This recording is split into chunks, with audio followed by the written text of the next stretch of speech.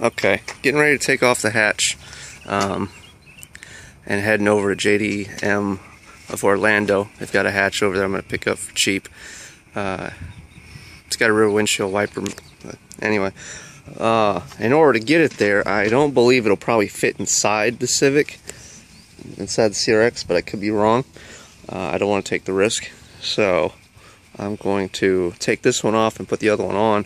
So I'm going to be driving over there with no hatch, which is kind of ghetto fab, but you know, got to do what you got to do in order to make it work. So, the wires, well, first let's start off before that. You don't need to take this panel off, but you do need to take this one off. And you've got 4 screws, plastic screws that are up top that have anchors in there like that, and then plastic screws to wedge them out. And this I can put back on now. I don't want that to fall off. The other side's broken off for whatever reason. Forget I got a camera in my hands. So just leave that on there for now. Alright, so instead of cutting this, I read on Honda Tech that you can snake it down there. I'm going to have to snake a fish tape down there. I'm not going to be using this hatch again because of rust issues. So I'll be taking the glass and, you know, salvaging everything I can off of it, and probably even using the sheet metal to patch the car. If I don't sell the doors, I may just do that as well, or just pull the whole skin off. Don't know yet.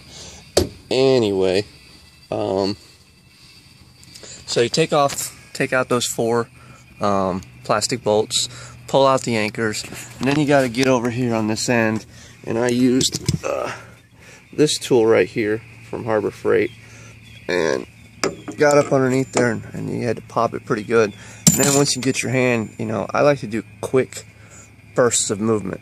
It's less chance for the molding to break and just the attachment. Otherwise, if you go nice and slow, it will, in my experience, tend to end up finding the weak point of the molding and then snapping it. So quick bursts work good for this kind of stuff. And there were 2 bolts up here. I don't know that I even needed to take this thing out, but that shows you the technology in the 80s. You know, make a couple of round lights and just put a, so it's pretty funny. So take all those off, take all the wires. When I took them all off, I didn't want them getting hung up. If you ever done electrical work, you're gonna know this trick. You just tape everything up with electrical tape, and that'll prevent it usually from hanging up. And then you can, you know, lube it up with, you could use soap. That's the cheapest way. They actually make some white stuff. I can't remember. I haven't been in the industry in like 13, 14 years. So, but it glides it through. Likewise, you can use a fish tape, which is used in electrical work, to fish down through here. And there appears to be some little ports here, so if you get hung up, you can kind of grab it and then make it down there. And then you can pull your wire back up once you tape it up there. But instead of cutting this, which I don't want to cut, do that. Next thing was to disconnect the shocks. I've got aftermarket shocks. I ordered the ones for this car. They sent me different ones, so I went and got this hardware at Ace a year or 2 ago. Unbolted them, and when your shocks are good, this is a good idea. If you have no friends because you can't tolerate idiotic people, even 10% of the time, you have to do stuff on your own. So this is the reason why I don't have anybody here helping me. So I've got this going down to here, this going down to here. If it scratches it, I don't care because I'm going to be painting the car. If you care, I'd get a piece of wood, obviously, or just find somebody nearby. Ask them to help you. Most people are pretty nice that don't know you. Next thing, I have one of these Chinese-made tools I bought at Sears, and I paid $20 for it. It was on sale. It was actually on clearance, and these things are great. Came in a set.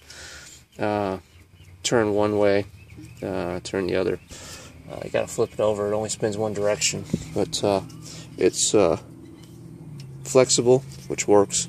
So I've taken off the 2 middle bolts and loosened up the 2 outside bolts, and then I'm going to take those outside bolts off very carefully and hopefully lift this thing up without breaking it. If I break it, again, not a big deal. I've got another one I'm going to pick up. I don't want to break it though. I want to save the glass because who knows when I'll need it in the future. I really wish Honda would have engineered this differently, and they would have put studs connected to the hatch going down through the latch, and all you had to do is put nuts, locking washers on there, because it would maintain the stability of the hatch. It's not going to shift because it's got 4 studs anchored into the hinge. But for whatever reason they didn't do it that way. So, although I don't know if they changed it over there, I should check that because oh well. Hell, it doesn't matter if they did change it. That's what I want. So anyway, I also removed the molding temporarily just to be able to get access to that one because it was kind of tight, and I'm going to do the same over there. So in the next video, pretty shortly, I'll have this hatch off, running Ghetto Fabulous, and heading towards Orlando.